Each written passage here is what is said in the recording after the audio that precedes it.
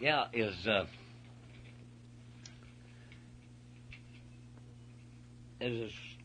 prowling in the wilderness, was rambling, got lost kind of, and got weak and hungry, and well, it's getting cool too, kind of cool weather, and I found a big cave. I'll tell it myself.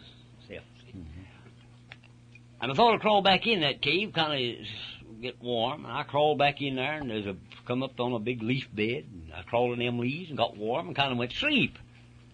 Well, I heard an awful racket coming into that cave, and something just come in and crawled right over the top of me like a big old bear, hairy thing, laid down, went chomp, chomp, chomp, chomp, chawing on something.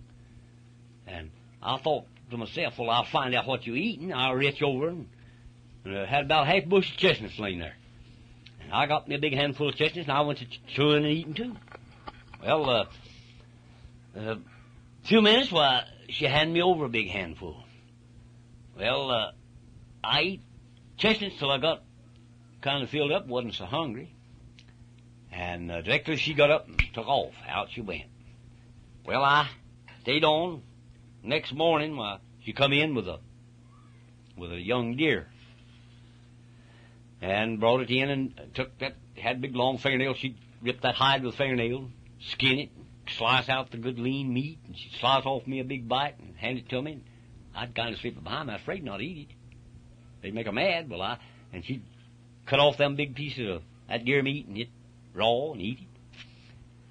Well, I laid mine back, and when she got ready to go out, she'd have feed me. She was, see, I wasn't even starved. What'd she look like? Oh, it looked like a woman, but it's hairy. Mm-hmm.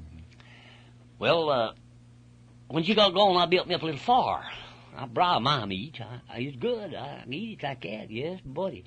Well, she come in while I had my fire built and broiling meat, and she run into that fire. Didn't understand it, and Buddy kind of burned her. She jumped back and looked at me just like she'd run through me. I said, uh-oh, I'm going to get in trouble now. Well, I stayed on there with that there hairy woman. She's right. She's a woman, but she's right hairy. Finally, I learned her how to broil meat, and that fire'd burn her, and she got so she shied, wouldn't get around the fire, and when she got to eating broiled meat, it better. Why, she liked it. All right, she was, we was going right ahead, and she'd carry in the deers and bears, and so I lived there, stayed there. That woman lived there, but I stayed for about 2 years, and we had a little kid. And one side of it was hairy, and the other side slick. Well, I took a notion I'd leave there and go back home. I went down to the boat, but though one day before, while I was down at the boat working, I come back into the cave, and she was out. Well, I took a notion I'd feed out, see where she went to.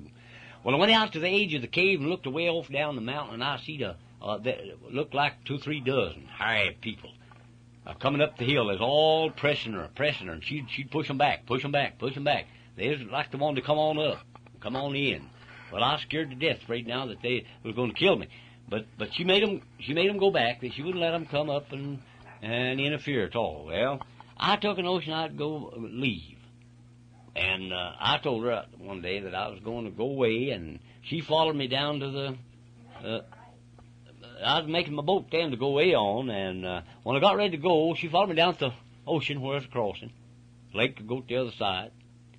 And she was crying, wanting me to stay. No, I said, I'm tired of the jungles. I'm going civilization now again. I'm going back. And well, when she see us going, she wasn't going to keep me. Why, she just grabbed that little young'un up and tore it right wide open. Throwed me the hairy part, and she kept the slick side.